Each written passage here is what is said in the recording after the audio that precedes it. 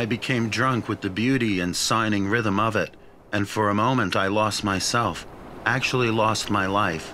I was set free. I dissolved in the sea, became white sails and flying spray, became beauty and rhythm, became moonlight in the ship and the high, dim, starred sky.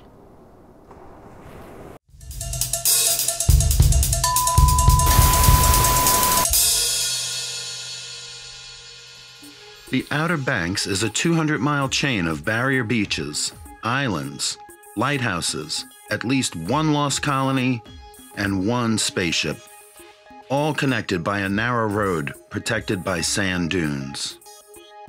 But how did this come about? Before 1964, no road, no bridge. If you wanted to live here or visit, you had to drive your car at low tide with the tires deflated and hope for the best. The National Park Service expansion with Roosevelt's New Deal led to the creation of the Cape Hatteras National Seashore. The Great Depression led to the creation of the Works Progress Administration and the Civilian Conservation Corps, better known as the WPA and CCC, to rebuild the country's infrastructure and put American citizens back to work. Both groups were deployed to Cape Hatteras to erect the dunes and build the road, which still remain to this day. This is America's scenic highway, North Carolina Highway 12. The WPA and CCC workers were brought in from all over the country. Most of them slept in Army-style barracks and wore uniforms. They battled all manner of elements, extreme weather, mosquitoes, for months on end, with little or no contact from their families.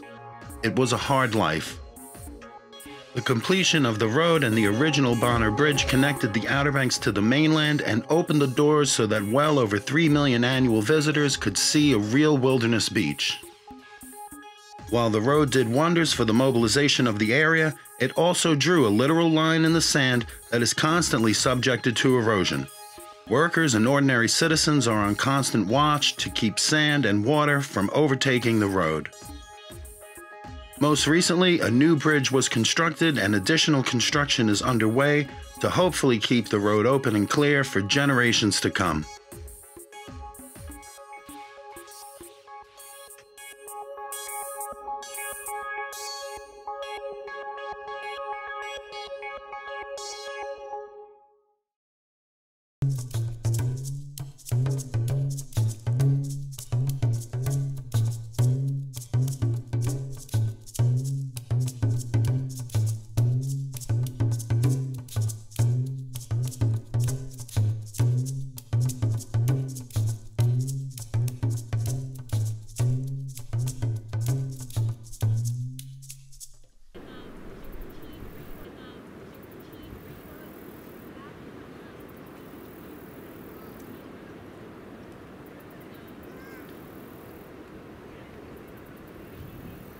Off the coast of Buxton, North Carolina, in an area that ship captains once dubbed the graveyard of the Atlantic, a 210-foot brick structure stands defiantly in the face of terrible storms and constant erosion, with memories that only she can tell.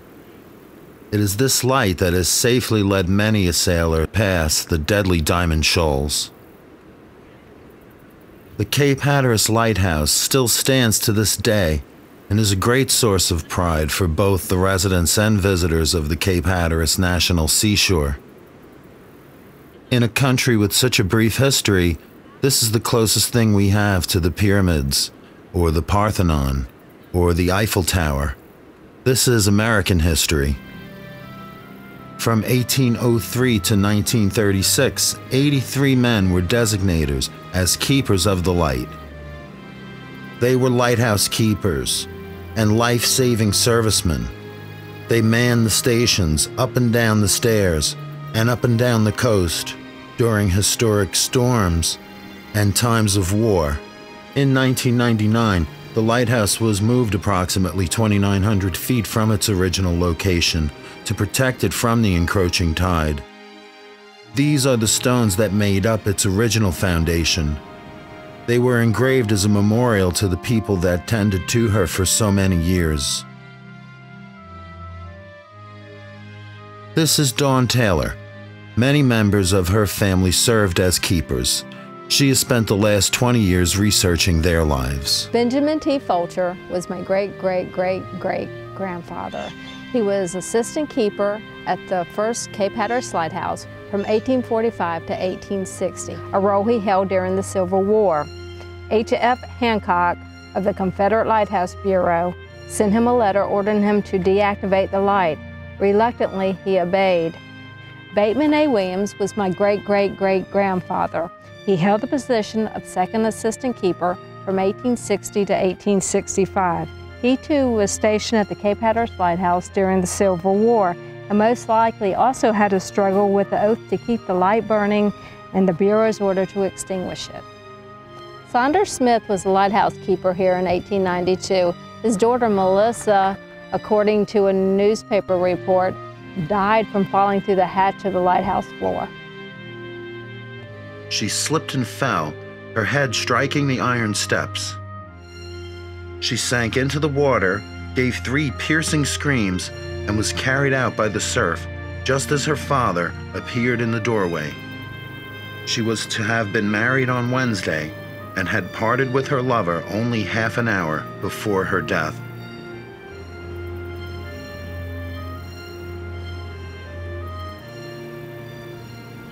Such events always met with great valor.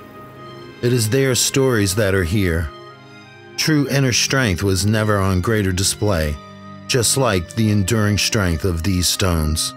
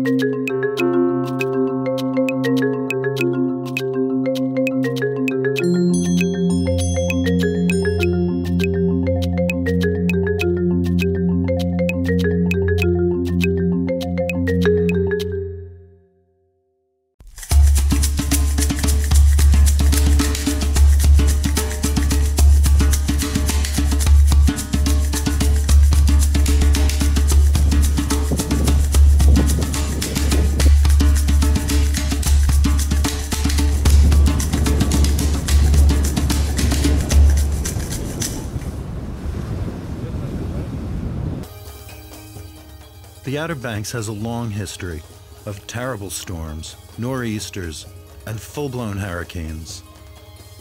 In a sense, it is these storms that created the landscape, both naturally and industrially, and what make this area so unique from everywhere else. Hurricane Dorian was a storm for the ages, a Cat 1 hurricane that made direct landfall. On Hatteras Island, the damage was substantial. On Ocracoke Island, it was nothing less than devastating. Jason Wells is a lifelong resident of Ocracoke Island and the owner of Jason's Restaurant down in the village.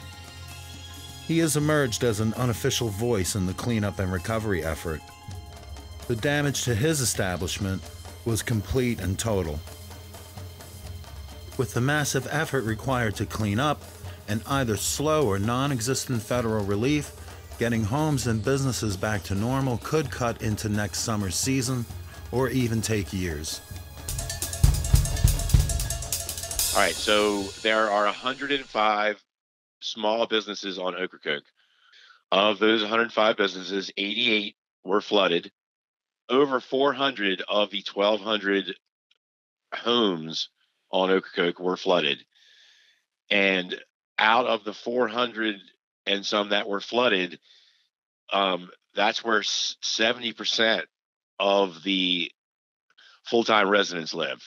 So basically 70% of Ocracoke full-time residents have been displaced out of their homes because of this. Basically, what it boils down to is the 5 counties in North Carolina that Roy Cooper included in the disaster emergency, proposal or whatever. These are all very rural communities, very small communities. So when FEMA decides whether or not to help somebody, it's based upon numbers. how many homes were damaged, how many homes were destroyed, how many people were displaced, how many blah, blah, blah. So, I told you that 90% of the businesses on Ocracoke got flooded. I told you that 70% of residents were displaced and that a third of the houses in our community were damaged. But FEMA doesn't work off percentages. They work off numbers. And so basically we're being penalized for being a small community in essence. So we have already started the motions to appeal the process. It's very common that FEMA will deny, and then if you appeal it, then you can get denied again, of course, but then sometimes they'll come through. And what we are hoping is that when you go through the appeals process, that they'll look a little bit more into the specifics and details, that they'll look at the percentages, and they'll look at, how it's affected. Basically this has affected 100% of the people who live on Ocracoke. And there's houses on Ocracoke that have like marks of how high the water got on like the side of their building. Dorian was 2 feet higher than any other hurricane we've ever had. If your house wasn't destroyed, then your business was. If your business wasn't destroyed, then the place that you work was destroyed. If the place that you work wasn't destroyed, then your mom's house was destroyed. It's just heartbreaking to watch people that you've known for 40 years lose everything they have. Even still, when I leave my yard and go down the street, there's just, piles and piles of people's belongings everywhere. If FEMA doesn't come through, then after the 12 weeks of unemployment that the state provides, when that runs out, then you're ineligible to get any other help. If FEMA declared, then we could get 12 more weeks of unemployment, which would get us through till the spring season. Also, FEMA would also help some of the people that were, uninsured and on fixed incomes, like the elderly and stuff, would help them rebuild their homes. And again, it's not only because that opens up monetary avenues, because it releases us from a lot of the bureaucracy and a lot of the hoops you got to jump through in order to get normal assistance. So for those that are watching or listening and they would like to help out, what would be the best course of action for an individual to take? Well, there's the OBX Foundation, which had been set up to help, and they're doing an adopt a family program out of that. Okay. Through the Life Saving Church. So basically, what that means is you can sign up to adopt a family.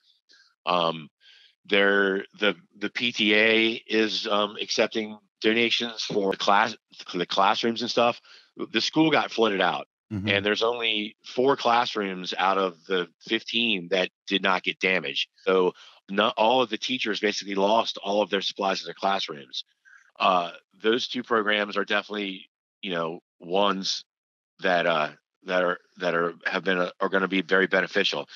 But I would just suggest just putting pressure on our state senators and the governor just to keep pressure on them, to keep pressure on the feds. To try to make them understand how dire the situation is and how dramatically it will affect every single person who lives here. Thank you so much for calling, Jason, and I wish you and everyone down there the very best of luck. And we thank you very much. Yeah, like I said, please, just let us know if there's anything we could do on our end here. Okay, thank you so much. Have a good day. You too. Have a great day.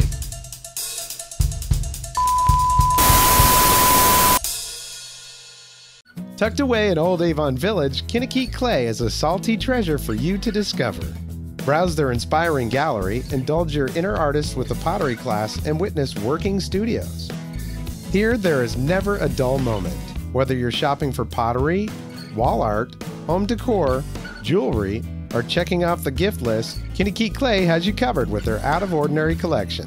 Located off the beaten path in Old Avon Village. Take time to seek your treasure.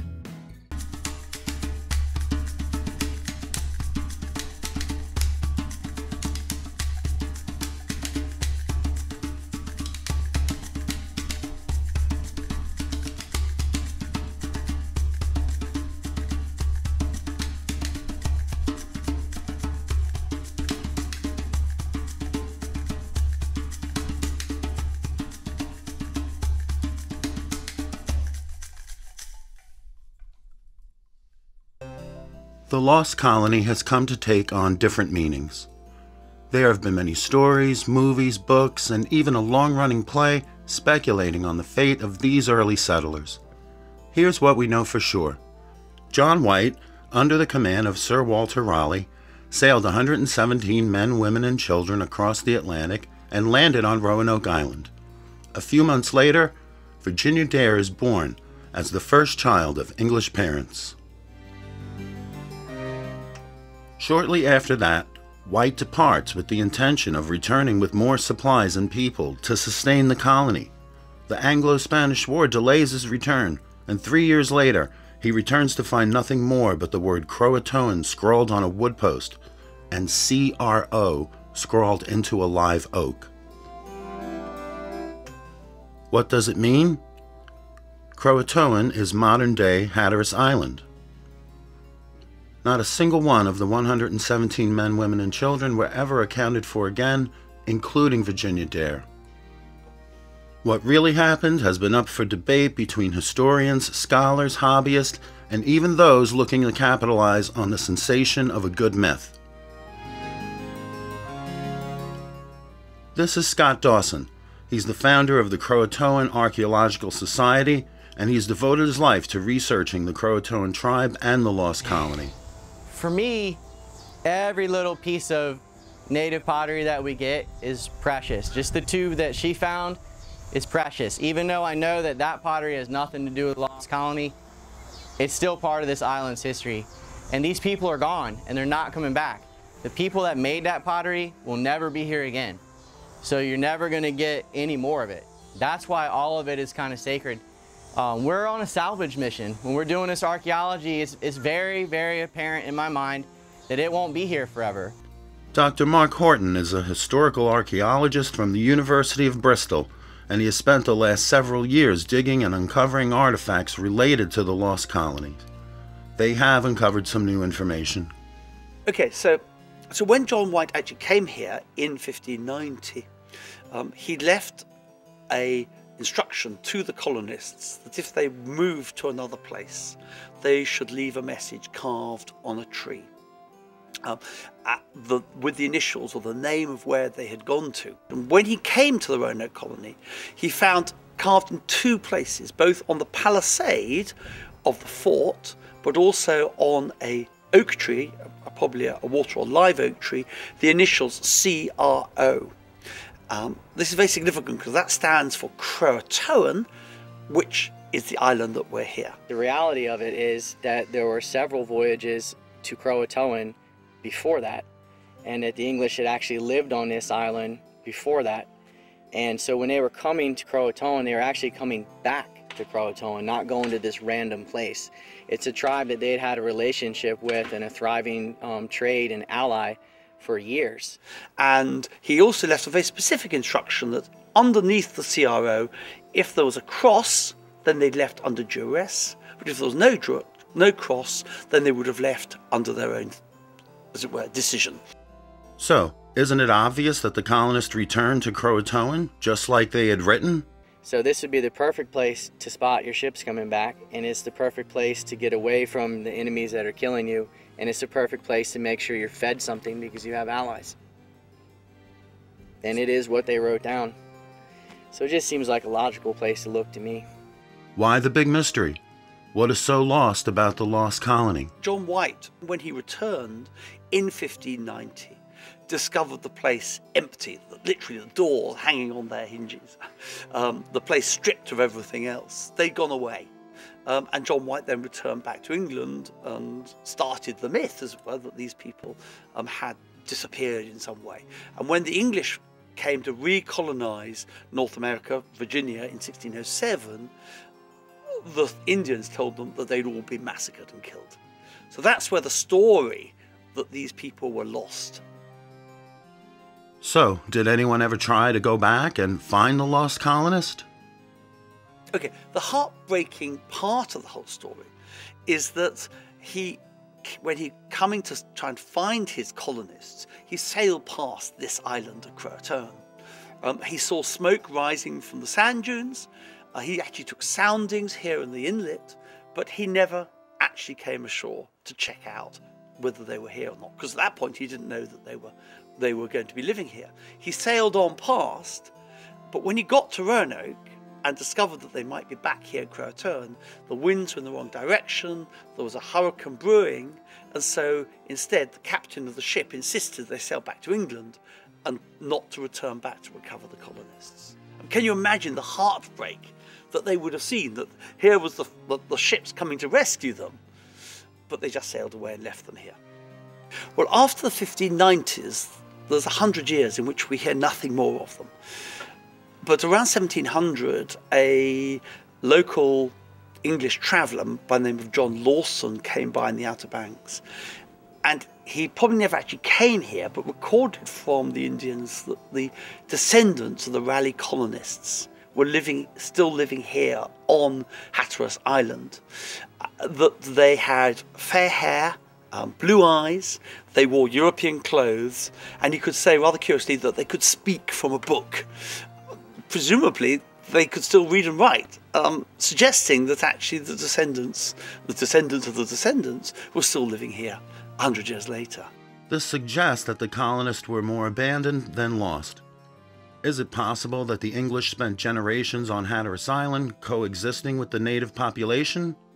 As Dawson notes, there is some evidence of assimilation.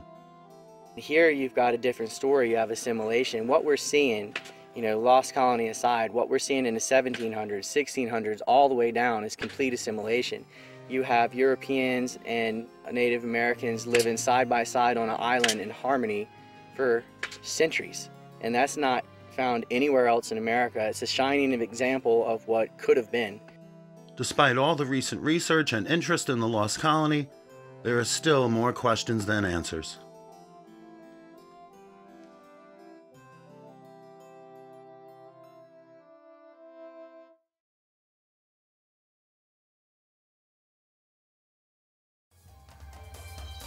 Are these mics on right now? Oh, I don't know. You managed to completely tangle up my thing then, Scott. You are completely useless. Never trust a historian to unravel string. Then do it again. Told you I am off kilter today. Totally off kilter. Did any of your people, any of your ancestors work on the dunes?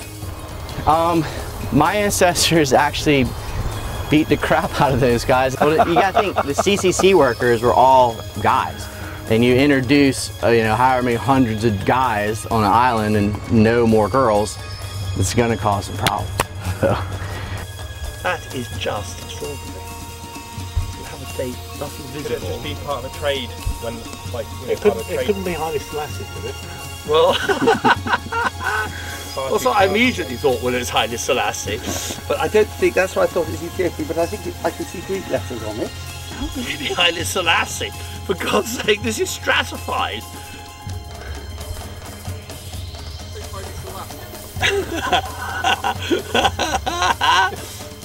Oh, sh**.